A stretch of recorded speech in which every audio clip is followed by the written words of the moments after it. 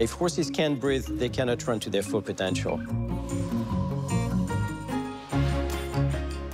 My main focus on research is really studying conditions that affect their performance, and it turns out that asthma is quite common. 80% of the horses that we examined had some form of equine asthma. And obviously for a racehorse that's being asked to perform at top speeds, it's really important that the airway is healthy. Having asthma limits your potential. And so if we can detect it, treat it effectively, then horses can go back and be their own self.